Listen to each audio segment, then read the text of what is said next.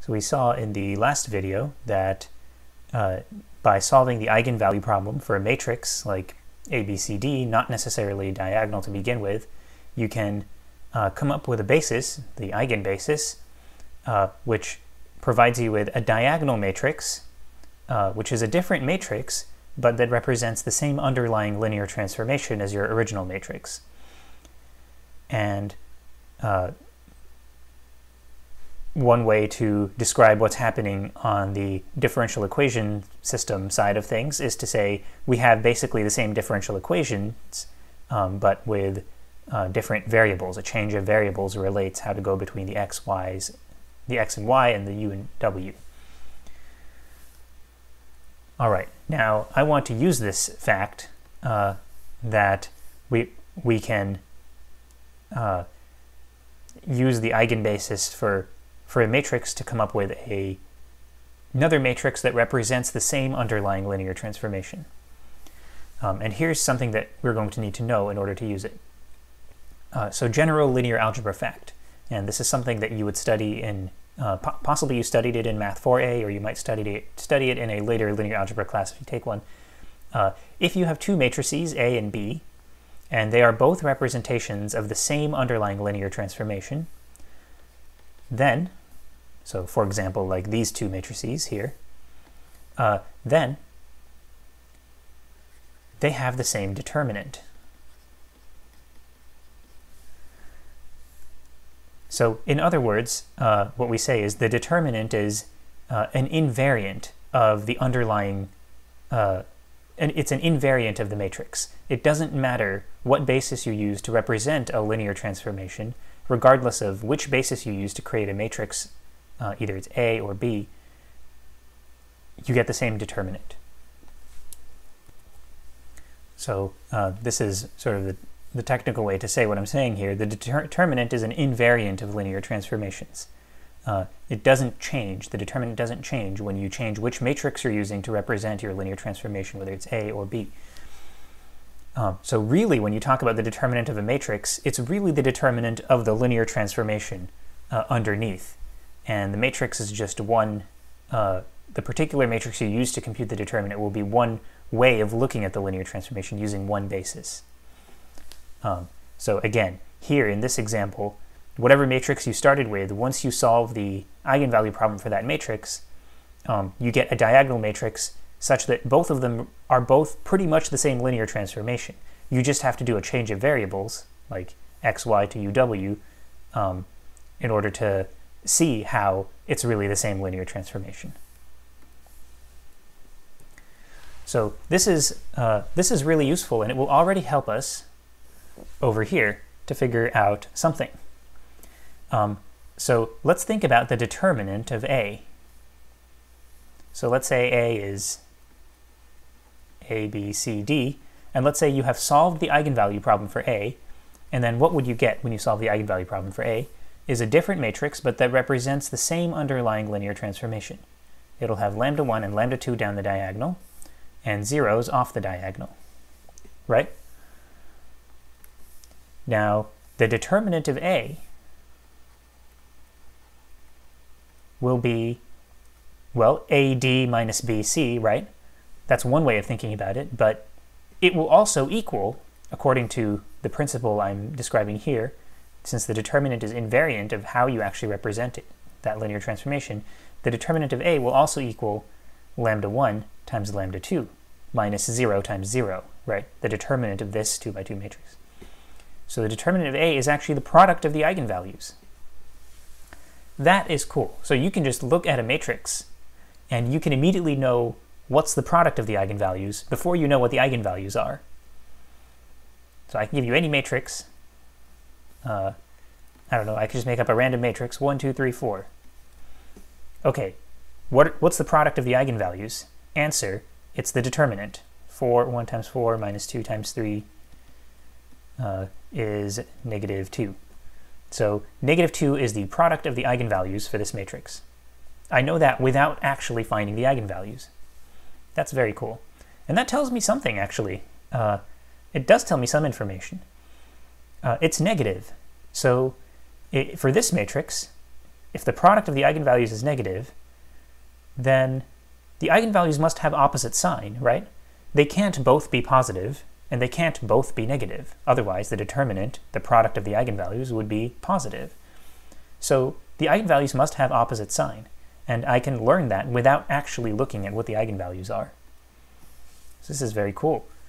If you find that the determinant of your matrix is negative, then that means you must be in this case? No, sorry, this case where they have opposite sign? Well, okay, but that's if the eigenvalues are real. We actually don't know whether the eigenvalues are real or not, right? Just from looking at the determinant. I don't think you can know that. So let's at least claim this one victory here, which is if you manage to figure out that you're on this branch somehow, then by checking the determinant, then you would know that you're here.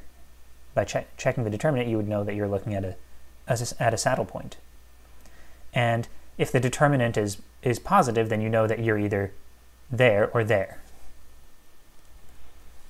So how about, okay, I've sort of moved things around. I swapped the order of these, so I can do this and say, okay, so first you either take this branch and then go to either stable node or unstable node, or you take the saddle point branch. And to take the saddle point branch, you'll know that that's, you know that if you know you're here, then you know you're taking the saddle point branch if the determinant is less than 0. And you know that you're at least one of these, but you don't know which one necessarily if the determinant is greater than 0.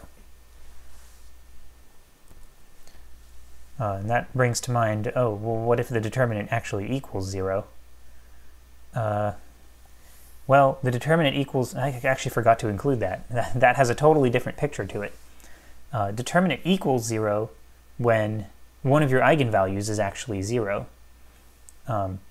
So I would say that's a real eigenvalues, that's an example of a real eigenvalues case. So maybe I'll make that come out here.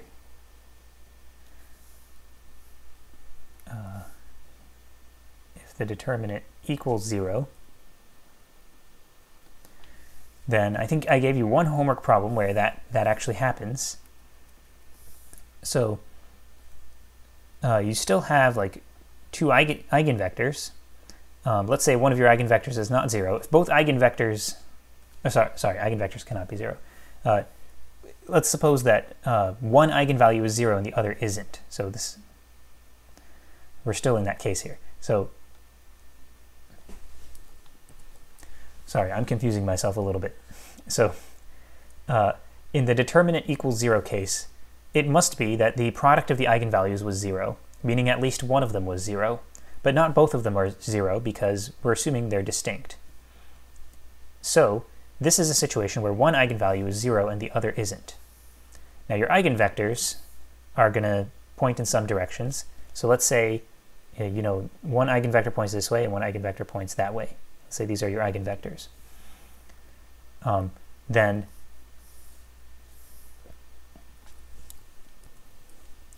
well, actually I'm just realizing that this one even splits into two cases.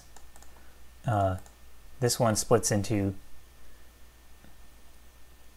you know, you could have, so overall here we have maybe lambda 1 equals 0, and then depending on whether lambda 2 is positive or lambda 2 is negative, we'll get different pictures. So let me not dwell too much on this extra special case, but just leave some pictures. So I'm going to put a yellow line to go along the direction of the eigenvector that goes with the eigenvalue 0, and that will be a whole line of equilibria. That's the situation we end up in, right? The eigenvector corresponding to eigenvalue 0 is the one that's in the null space of A, which in this case A has a non-trivial null space. And every point on there is actually an equilibrium. And then the other eigenvector, the one corresponding to lambda 2, the one that's not 0, the eigenvalue that's not 0, that eigenvector dictates the direction in which trajectories travel, whether they go towards or away from the line of equilibria. So sorry, it dictates the direction in which they travel, and then the sign of that eigenvalue, whether it's positive or negative, tells you whether they go away, like maybe like this, or towards the line of equilibria. Okay, so that's kind of a weird case that I forgot to include.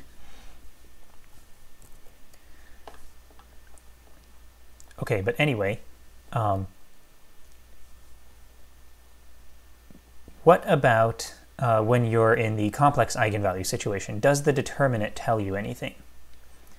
So let's think about this. So let me go back here, and let's say I have a matrix with complex eigenvalues.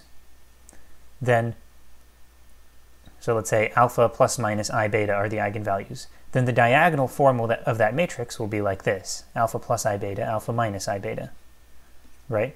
And then the determinant of that is the product of the eigenvalues. That'll be alpha plus I beta times alpha minus I beta.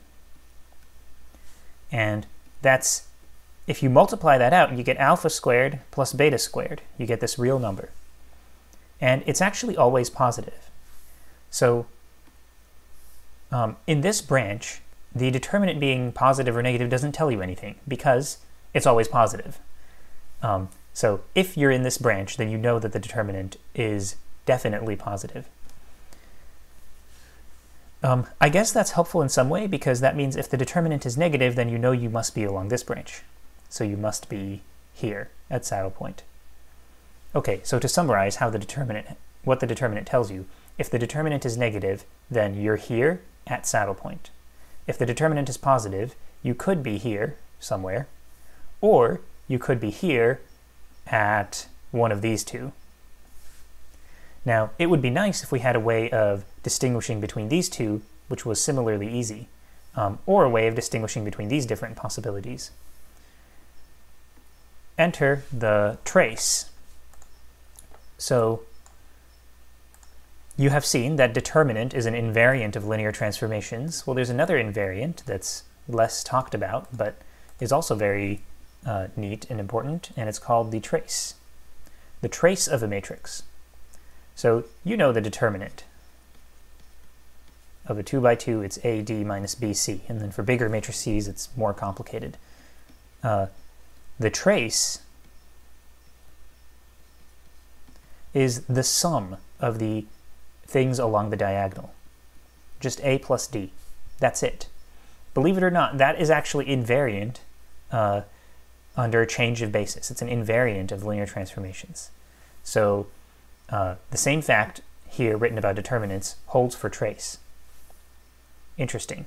So if I write something in its diagonal form, where the eigenvalues are along the diagonal, so if I rewrite my original matrix in its diagonal form, then what we're saying here is that the trace of this, so the sum A plus D, equals the trace of this, lambda 1 plus lambda 2. Ah, so that's neat. So just like when I write down a random matrix, like 1, 2, 3, 4, I can take the determinant and I can tell you the product of the eigenvalues without solving the eigenvalue problem. Similarly, I can tell you the sum of the eigenvalues. I can tell you that for this matrix, 5 is the sum of the eigenvalues.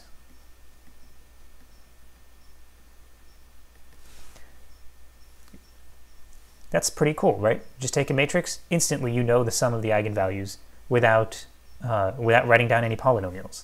It's just 1 plus 4, just add things down the diagonal. And one thing I like about this one is that the trace is equally easy to calculate pretty much, no matter how large the matrix is. So if it's a 10 by 10 matrix, the trace is still the sum down the diagonal. But a 10 by 10 determinant is a pretty insane thing to try to calculate. All right, so how does that help us? Well, let's say you have real eigenvalues distinct, and let's say the determinant is positive, and so you're now wondering, was the product of the eigenvalues positive because both eigenvalues were positive, or was the product positive because both eigenvalues were negative? Okay, I think I pointed to the wrong areas. Was it because they're both negative or because they're both positive? Well, check the trace. The trace is the sum of the eigenvalues. If the eigenvalues are both negative, then their sum is negative. And if the eigenvalues are both positive, then their sum is positive. So this is the trace A negative branch, and this is the trace A positive branch. And then over here, the trace is also quite useful. So let's say your matrix has this diagonal form, which has to be written with complex numbers. Then the trace of the matrix, the sum down the diagonal, equals the trace of the matrix written in this form, since the trace is an invariant. And what is the sum? It's 2 alpha. The I betas cancel, right? It's 2 alpha. So the trace tells you about 2 alpha, meaning, which implies that if the trace is positive, then alpha must be positive. If the trace is negative, alpha must be negative. And if the trace is 0, alpha must be 0. Right? So that immediately lets you distinguish between these different situations.